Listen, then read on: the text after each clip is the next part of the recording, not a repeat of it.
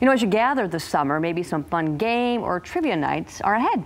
This can be a way to incorporate all ages, encouraging problem solving, or maybe just some family bonding.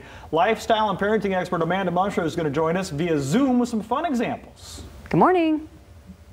Good morning. How is everybody doing this morning? We're doing fantastic. Thank you. I know Todd, that's my co-host, Todd. Thanks, not Tom. Lisa. Appreciate it. Todd, yes, is a big family game night person, right?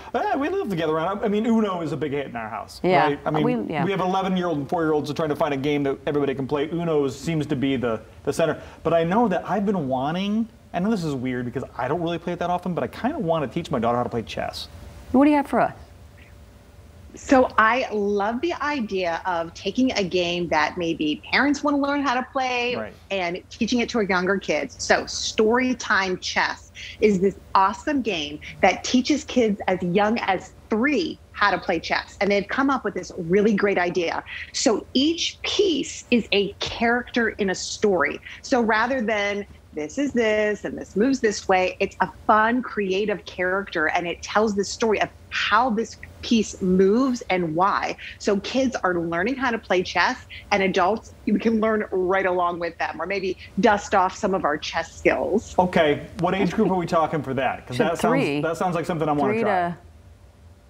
3 and up, so as young as 3. So so definitely. And when you think of little ones, you don't think playing chess, but they have really designed a way for little ones to learn. I love it. When you think of 44-year-olds, you don't really think of chess in my household, but I think I would play that one. Yes. All right, what's up next?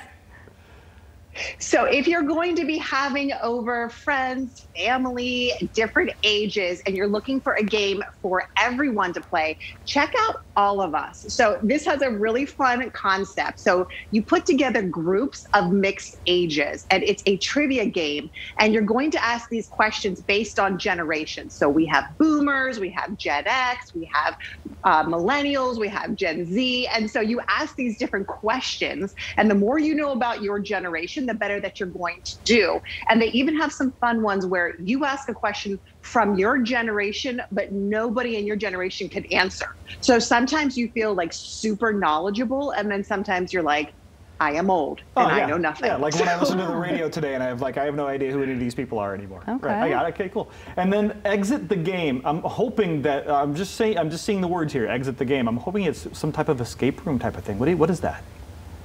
Exactly. So if you love escape rooms, you love puzzles and clues, or you're like me and the idea of an escape room sounds terrifying, you can actually try Exit the Game. So it gives you everything that you need with this cool scenario. There's a bunch of different scenarios that you can look into. It gives you these puzzles and clues that you have to figure out. You work as a team, so it's a great group activity to get out of these different situations.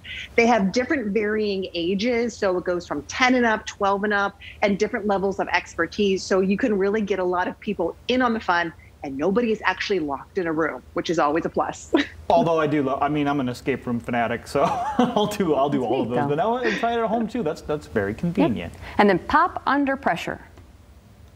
So Pop Under Pressure is a really fun, quick game where you have to come up with different ideas to different categories. But rather than the regular timer, there's actually a balloon. So as everybody is writing down their answers to these categories, the balloon is inflating, and then it pops. So it will definitely give you a startle, especially if you're like me and you're really, really concentrating. So it's just a fun, quick activity that you can when you're looking for a quick, fun game, Pop Under Pressure is a great one to grab.